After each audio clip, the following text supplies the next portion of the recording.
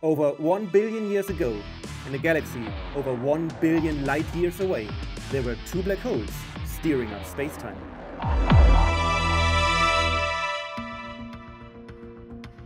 Hi, I'm Simon, your Dark Cosmos Explorer. These are the two black holes, but first, let's talk about space-time.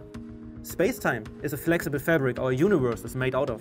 We experience the curvature of space-time every day as gravity, but space-time can also be noisy due to a vast number of reasons, and there can be waves at many different shapes and frequencies, gravitational waves.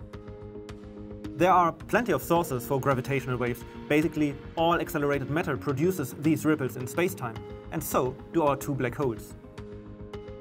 While orbiting each other, gravitational waves at twice the orbital frequency radiate away from the center of origin. These waves carry away energy from the binary system.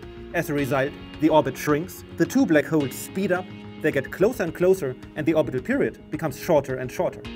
Frequency and amplitude increase over time, until finally the two event horizons touch and the two black holes merge into one.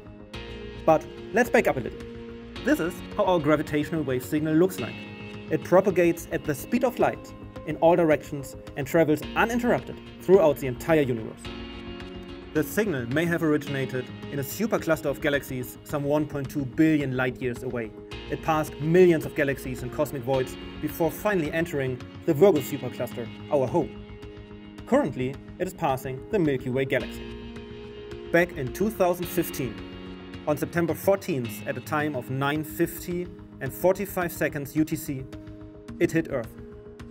The two international laser interferometric gravitational wave observatories, LIGO Livingston and LIGO Hanford, both having just finished a major hardware upgrade, picked up the signal. They measured the tiny fluctuations in space-time along their 4-kilometer-long arms. Here is what they saw. Computer algorithms later separated the signal from instrumental noise. The gravitational wave signal lasted for some 100 milliseconds. It arrived at Livingston, Louisiana first, and 7 milliseconds later at Hanford, Washington State. The initial signal frequency was 35 Hz, which increased up to 150 Hz. We only know roughly where it came from, between 0.7 and 1.6 billion light years away, somewhere in the direction of the Dorado constellation.